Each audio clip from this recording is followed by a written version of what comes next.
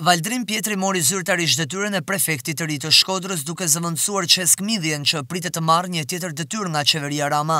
Prezantimi i prefektit të ri u besua ministrit të brendshëm Zyrtarishtaj, i cili nuk nguroi t'i kujtojë detyrat dhe sfidat e shumta që ka përpara Pjetri, ku më e shpejta është ajo për sezonin turistik dhe zgjedhjet e 30 qershorit. Detyrë e rëndësishme, sfidë e ndërlikuar dhe përgjegjësi e madhe për të përmbushur ato detyra që ligji i ngarkon prefektit, por për të përmbushur dhe pritshmëritë e larta që kanë qytetarët e Shkodrës në drejtim të prefektit të ri, i cili është edhe nyja që lidh pushtetin qendror me pushtetin vendor. Qytetarët e Shkodrës presin nga prefekti i ri shumë, spari presin në drejtim të një angazhimi më të madh dhe një profesionalizmi dhe përkushtimi më të madh të gjithë degëve territoriale, të cilat janë këtu për të kryer dhe për të ofruar shërbimet e qeverisë qendrore në nivelin e qarkut. Është një përgjegjësi e madhe fakti që jemi në një vit zgjedhor, në vitin e zgjedhjeve të reja vendore, dhe institucioni i prefektit ka përgjegjësi të mëdha për të kryer në këtë fushë dhe besoj që prefekti i ri do t'i plotësojë më së miri ato.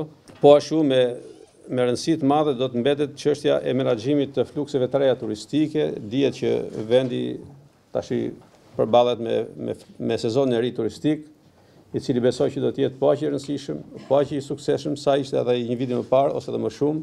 Pjetri u kujdes në fjalën e shkurtër të premtoi angazhim maksimal në detyrë, por specifikat e punës tha se do t'i bëj publike në një tjetër komunikim me mediat. Institucioni jonë do të ketë një plan pune të detajuar për çdo shqetësim, për çdo program në qarkun e Shkodrës. Unë sot nuk do flas shumë, do ditën në vijim, pasi të kemi përfunduar dhe planin tonë të punës për çdo problematik të qarkut tonë.